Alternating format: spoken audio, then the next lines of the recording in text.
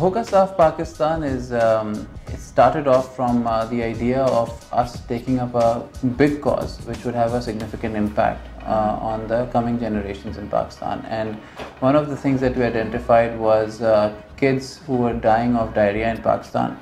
About 40,000 kids every year.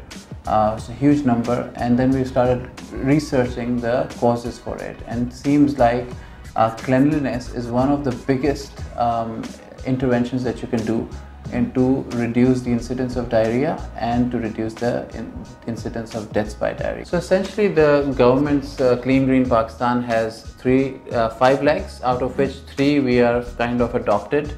One of them is solid waste management, the other one is hand hygiene and other hygiene, personal hygiene practices, and the third one is safe sanitation.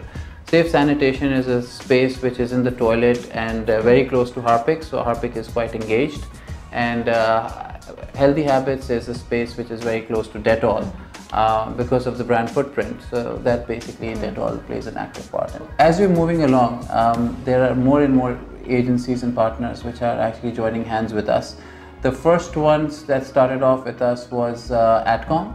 As being the creative agency, and then OMD was our media partner. Walnut has been with us right from the very beginning as our PR leg, and now Create Think Tank has recently joined the bandwagon as well. So target market for this entire campaign is Pakistanis, right? And if I were to go very core, we're talking about primarily children, because children are agents of change, and big group of people that we work with or engage with directly is essentially university and college going kids. At a mass level, for example, we used last year's PSL, this year's Ramadan transmission at ARY, be it the show pre-Iftar or the show Jeeto Pakistan after Iftar. Very high viewership, so about 50 million people have been exposed to these messages, apart from a lot of news coverage and a lot of stuff that has been happening on ground. Then the second big audience that we're talking about is the school children. As I mentioned earlier, we've already deployed the program to about 1 million kids in Pakistan just this year itself. And then there is our on-ground village program, where I think there are about 250 villages that we're almost reaching to open defecation free status by the end of this year.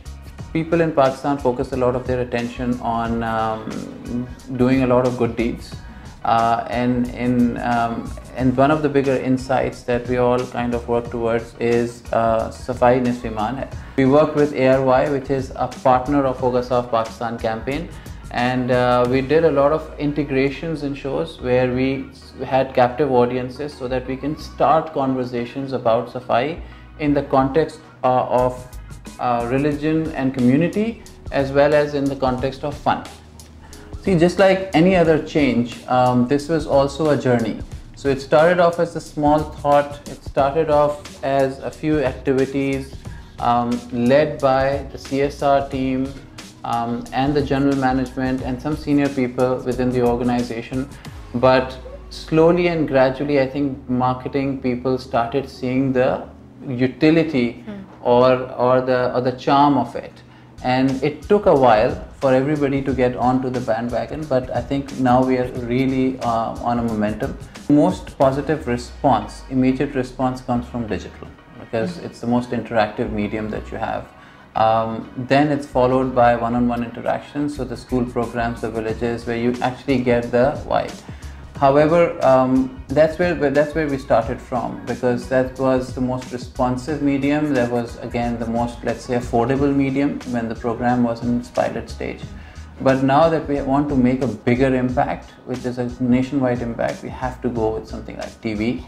The idea is very simple. The idea is that Pakistan as a nation becomes a lot more conscious about cleanliness and hygiene, and understands the link between health and hygiene. That one day everyone in Pakistan becomes a lot more conscious about this and takes the better route.